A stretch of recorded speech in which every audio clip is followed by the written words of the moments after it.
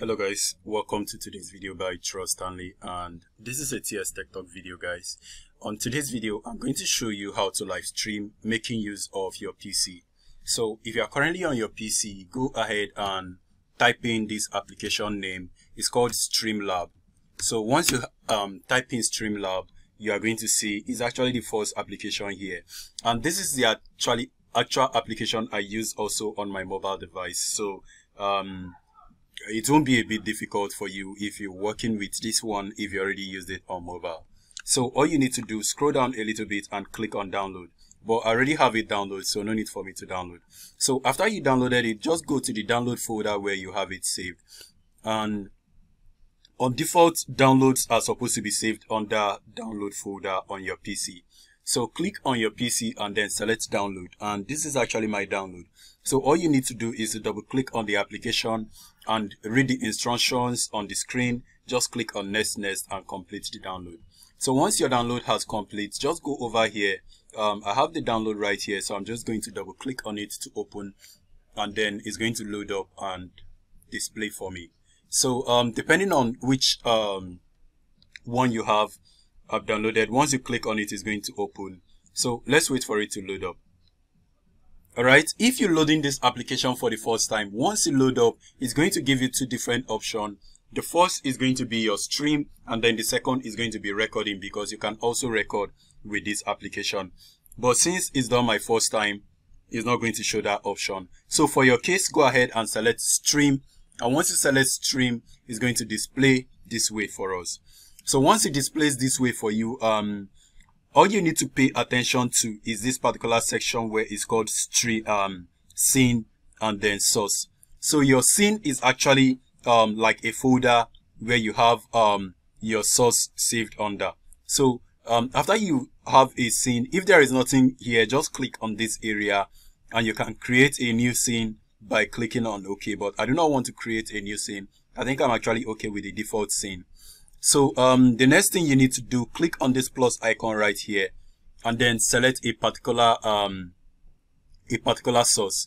Now the first source, this is very important. This is the alert buzz. This is actually the one that shows you new messages, new subscribers, and all those stuff. So we are going to click on that, and then we are going to say add new source.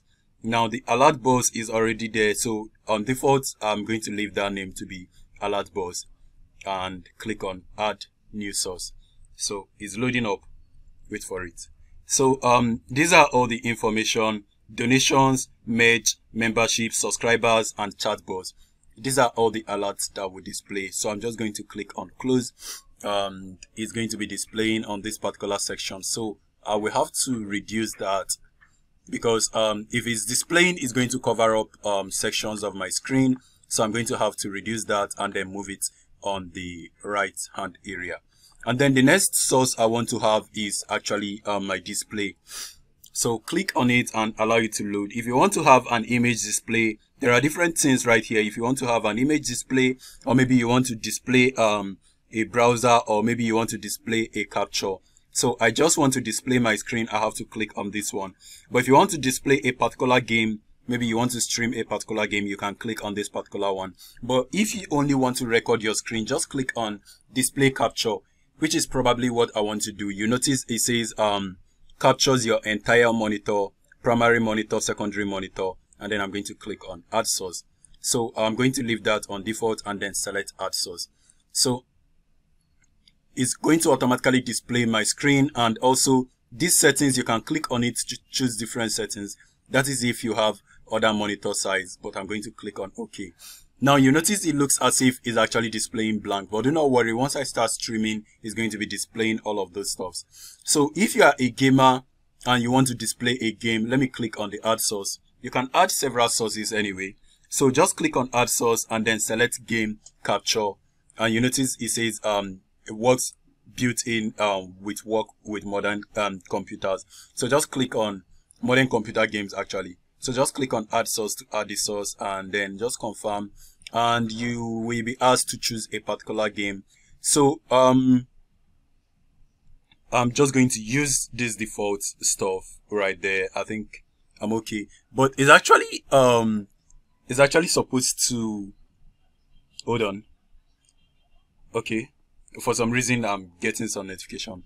So now it's looking for a game to capture. So automatically once you start playing game, it's going to look for a game to capture. But most times it actually allows you to select a particular game. So when you select a particular game, it will start rendering that particular game. But guys, I do not want to do that right now. I only want to capture the screen. So I'm going to right click and then remove. So you can actually remove any source anytime you want. You notice it says want to remove source. So I'm just going to click OK. The interesting part about the game capture is that once you are using this particular game capture, it's only going to capture that particular game once you are live streaming. So, but this display capture is going to capture everything on your screen. And the reason why this is different from the game capture is that when it's under the game capture, it's only going to capture the screen of your game, and it's not going to actually display any other thing you are doing on your screen apart from that particular game, and it works perfectly well. So guys, this is actually okay, but if for some reason most times the audio doesn't display, so you might need to add this audio input right there to actually have the audio display. And then apart from this, guys, you can also scroll down. There are even more widgets below. You can see all of these widgets. You can go ahead and add them. That is if you are interested in making use of all of those stuffs, but I'm not interested in using them.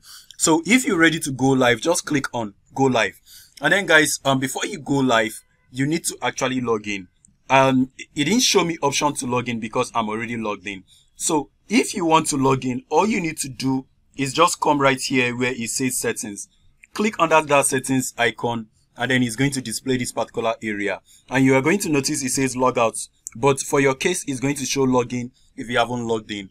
So just click on login. When you click on login, it's going to open the active browser that you have. So go ahead and log in your email address and then click on confirm, and then you'll be logged in. So once you're done, click on done, and then come here and click on go live. So once you click on go live, it's going to go live and display everything on your screen, and it works perfectly well. But if you guys are having any issue with that, please leave it on the comment section. Let's hear what you have to say. If it's working perfectly well, let me know also. I hopefully want to know how it worked for you. But guys, this is all I want to show you on today's video. And thank you for watching. Guys, I will see you on my next video. Please stay safe